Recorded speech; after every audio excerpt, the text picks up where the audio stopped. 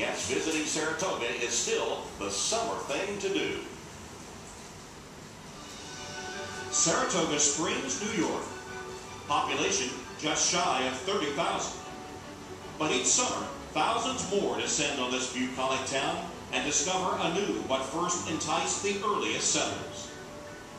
The Iroquois Native Americans were attracted to the natural springs in the area, thought to have healing properties. And during the Revolutionary War, the colonial army won a great victory over the British at the Battle of Saratoga. It has been called the turning point of the Revolution.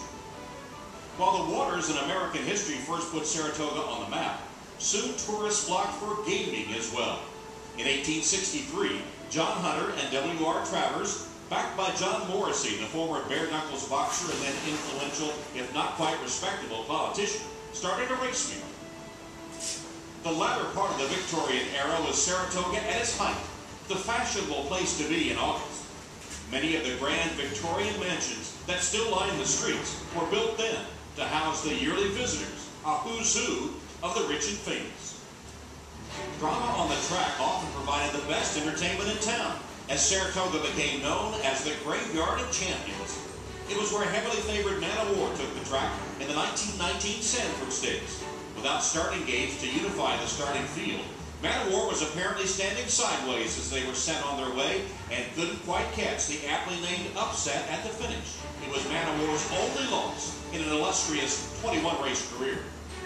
1930 Triple Crown winner Gallon Fox lost to Jim Dandy at 100-1 in the Travers. And Secretariat, fresh from his 1973 Triple Crown campaign and that unforgettable Belmont Stakes win to accomplish it, lost to Onion at Saratoga. Anchoring the sport's lush history, the National Museum of Racing and Hall of Fame is located just across from the racetrack on Union Avenue. Historical moments have paved the way for the best racing in the country, year in and year out. It's definitely close. It's in too close to call. All against a backdrop that remains timeless.